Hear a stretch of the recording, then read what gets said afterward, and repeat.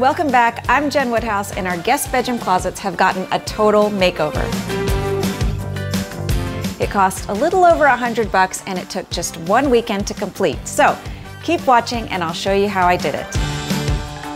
You might remember this room from our previous videos where we renovated both the guest bedroom and the ensuite bathroom. I'll link those videos below so you can see this transformation from start to finish. Now, the last thing we had to do to call this room done was give these closets a little love. But first, let's take a look at what we're dealing with. Don't judge me. Okay, this is before footage of the guest bedroom closet makeover. The dimensions of these closets are about 36 inches wide by 24 inches deep. We've got basic wire shelving in here, not much functionality, a lot of wasted space, and plenty of disorganization. But hey, it's in our spare room, so we rarely ever go in here. Out of sight, out of mind. And do you think I'm a pillow hoarder? Don't answer that. So we ripped these wire shelves out, patched the holes, and then put some custom wood shelving in. We kept a hanging rod in one of the closets so that our guests have a place to hang their coats and other long garments, and then we put shelves in the other closet. Have you done a closet renovation? Tell me in the comments section. I would love to know how it turned out. And if you think you need a fancy workshop with big power tools for this project, you don't. I'll show you how you can achieve the same results with small handheld power tools that fit in your kitchen drawer. This closet makeover was made possible by the Home Depot. No matter the project, the Home Depot has the tools to help. They've got thousands of how-to guides for DIY projects and home improvements on their website, as well as on their incredible mobile app. I was able to find a ton of ideas and inspiration from their closet organization guides.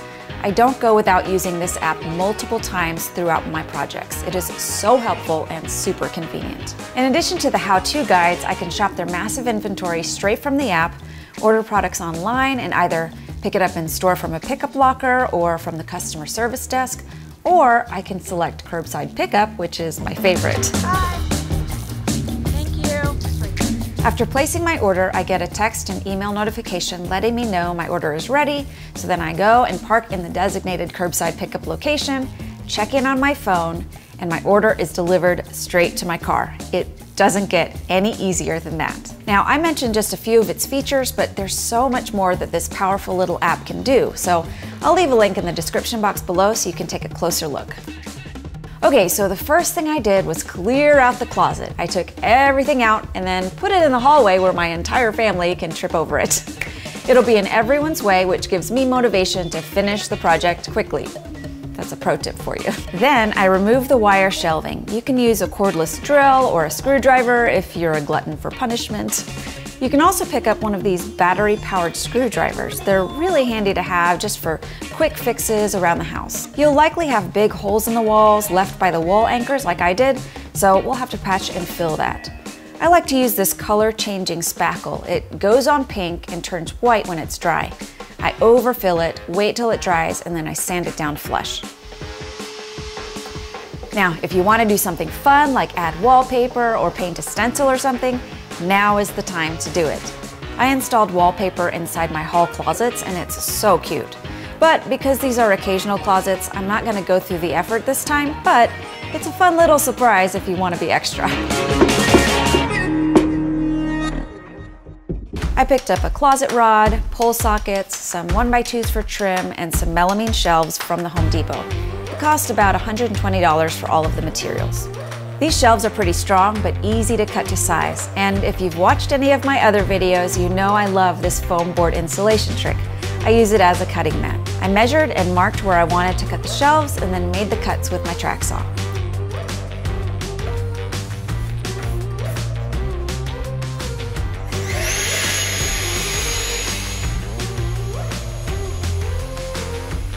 Now you can make these cuts with a table saw, a circular saw, or with this mini saw. It's called a Dremel Saw Max, and it's so small that it'll fit in your kitchen drawer. It's best to clamp a straight edge guide so that your cuts are straight, or you can live on the edge like I do and just freehand it. I'll link all of the tools and materials below. These shelves will be supported by 1x2 cleats that are screwed into the walls. Measure, mark, and cut the 1x2s to length, find the studs in the wall, and then screw the 1x2s to the studs. Make sure to check for level. I like to drive in one screw first, then check for level, then drive in the remaining screws. I ran a 1x2 across the back as well as on both sides.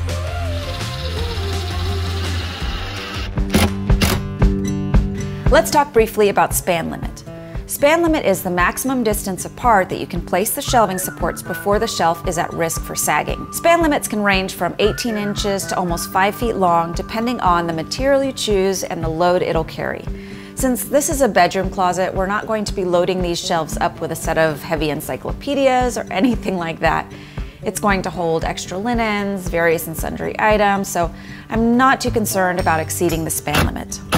And because these shelves won't bear a heavy load, we should be fine, even with the 36-inch width. Also, the back cleat runs the full length of the shelf, offering more support. I used a stud finder to find the studs in the wall and then pre-drilled pilot holes and screwed the 1x2 supports to the wall, making sure that each cleat was level and even.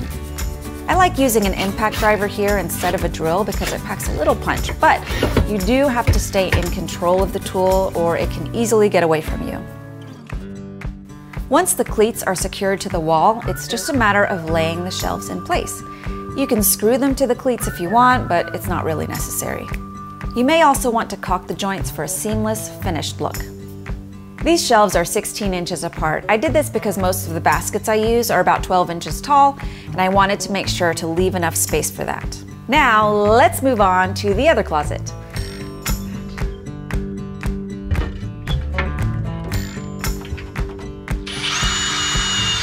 I put a top shelf in here and then a closet rod below it. Because there were no studs where I wanted to place the pole sockets, I used a 1x4 for the cleat so that I can screw the 1x4 to the wall using wall anchors, and then I can screw the pole sockets to the 1x4. Then I just drop the closet rod and the melamine shelf into place. How's that for quick and easy? Finally, to hide these unfinished edges, I measured and cut 1x2 trim and glued and nailed it to the front edges. Would you look at that? This was an easy, affordable project that really upgraded our closets. Organization is one of my love languages, and I just love how this turned out. It not only looks so much better, but there's a lot more functionality now. We can officially call this guest bedroom done. Unless I decide to add some crown molding in here, but we'll save that for another video. I'm Jen Woodhouse, and I would love for you to like, subscribe, leave any questions that you might have in the comment section, and visit jenwoodhouse.com for more details. Thanks so much for watching, and I will see you in the next video. I don't know what, I feel like I need to do. Thanks so much for watching, and I will see you in the next video. Yep, that's all, folks.